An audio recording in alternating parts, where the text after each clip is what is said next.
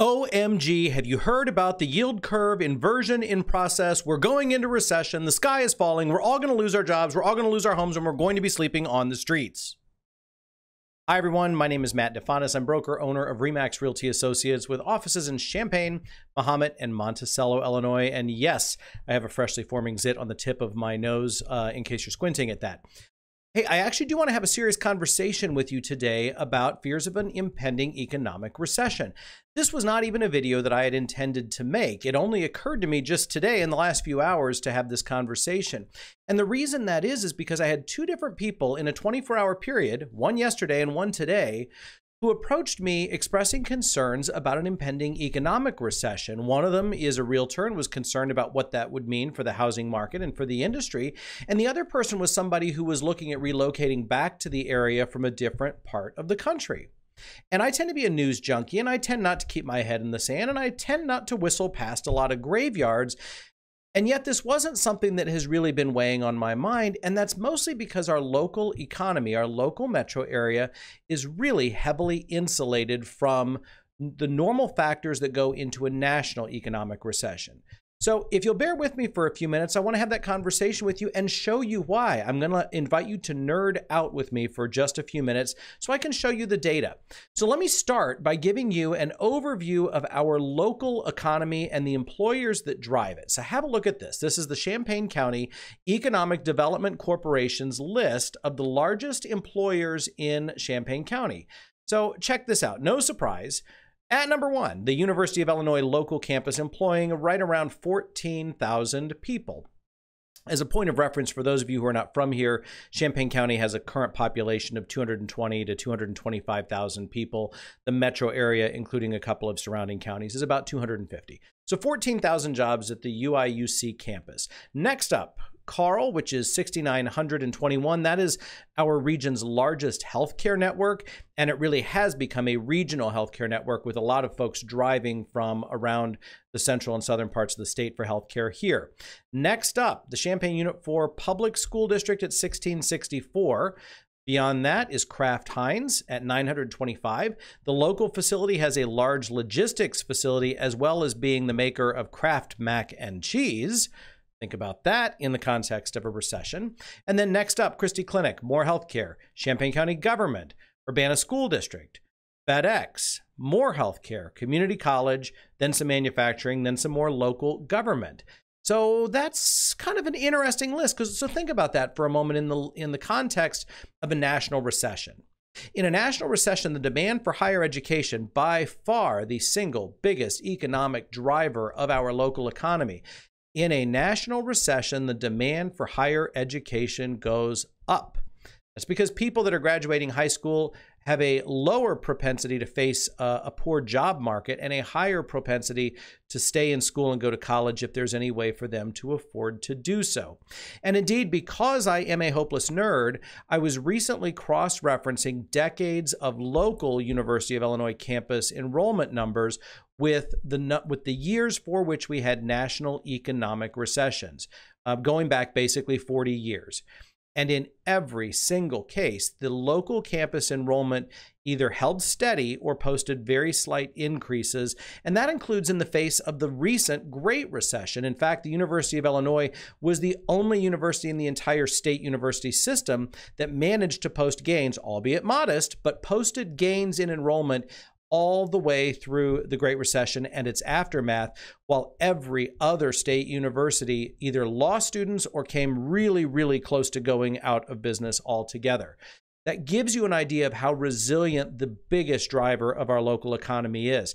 Healthcare, of course, has been growing at way beyond the rate of inflation for years and currently shows no signs of being anything other than a growth industry for the foreseeable future. Then you get beyond that to public school districts and Kraft macaroni and cheese.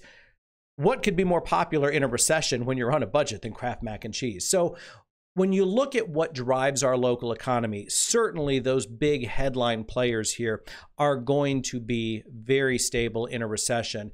And when those top headline players are stable in a recession, sure, we may see some much smaller employers that either shrink or go out of business in a national recession. But when the primary players in our market are still chugging along, it keeps the rest of our local economy chugging along with a pretty low drama fashion. It's really a blessing of being here. Now, I'm a realtor, and so I'm all about housing and all about the housing market and house prices and affordability. So let me tout some really exciting statistics there. So take a look at the National Association of Realtors Housing Affordability Index. And I'm just going to read you the definition, and then we're going to dive into some stats because everyone loves stats. The Housing Affordability Index measures whether or not a typical family earns enough income to qualify for a mortgage loan on a typical home at the national and regional levels based on the most recent price and income data. I should point out that also factored into that affordability are prevailing mortgage rates. So that is baked into that formula as well. So let's click over and show you where we stack up. On that affordability index, a 100 score is the average. A metro area with a score of 100 is absolutely sitting at average level affordability, which means numbers above 100 represent metro areas with better affordability. Metro areas below 100 are less affordable. So these are sorted in alphabetical order. I believe the list is 174 largest metro areas in the United States. So here we are, most recent statistics available, which is the preliminary numbers for all of 2018. On a scale where 100 is average affordability and higher is better, Champaign-Urbana, 271.2. 271.2. And I'll scroll up so you can see what those column headings look like. So there you have it. Now, how does that stack up when you rank it against other metro areas in the country? So that's what this chart does. Champaign-Urbana, on a list of most affordable metropolitan areas in the entire United States of America, ranks number 8. Number 8. And I should also point out at this point that you will have some of those really, really almost hyper affordable metro areas that are hyper affordable because even if the local economy is relatively stable right now, many of those hyper affordable local marketplaces are places that have seen massive contractions or job losses going back several years, which means that the population has shrunk, which means that there's an excess supply of housing, which means that the price of housing is way low. So on paper, that looks really affordable, but it's because it's an economic wasteland. That's not the case here in Champaign-Urbana. If you were looking at that list, I'll switch back to it if you want to have a look. Decatur is an example of an industrial community that lost tons of jobs and tons of population in recent decades. It is stable now, as those numbers would indicate going across its row. Springfield, also a company town, except its company is the state of Illinois government. Springfield suffered some setbacks when the state government moved a lot of those government jobs to the Chicago area, and Springfield lost not only jobs, but also the number of people that came to Springfield to stay in hotels. Peoria, former world headquarters of Caterpillar. Caterpillar relocated its world headquarters out of the city of Peoria along with some tiers of top-level executives. So it continues to be a big employer, but it has seen some setbacks there. So you have some of that as the backstory in other metro areas. There is no such backstory of any economic contraction here. In fact, to give you some context, the University of Illinois, as I said, I've been nerding out going through decades of U of I enrollment statistics. When I graduated undergrad at the U of I in 1998, the enrollment that academic year just in the local campus, including undergrads and grad students, was just over 36,000. For the current school year, as of fall semester 2019, the local campus has an enrollment in excess of 51,000. That is a huge percent increase, but obviously it was over the course of 21 years. So what that really tells the story of is not a massive overnight increase, but a continuous, slow and steady increase.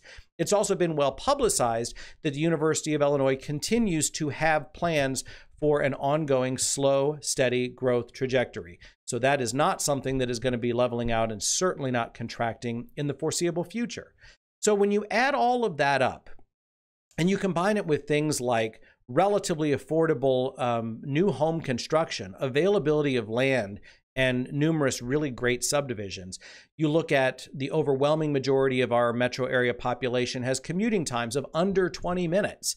And we're only 2 hours from being in the middle of the city of Chicago. That's only an hour longer than it takes people that live in Chicagoland to get to the middle of the city of Chicago.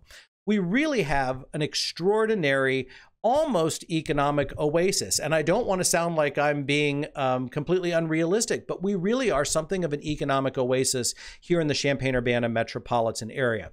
So as you continue to process news stories and speculation about an impending national recession, and we will have one at some point, keep in mind that that typically does not translate into anywhere near those same sorts of doomsday scenarios locally.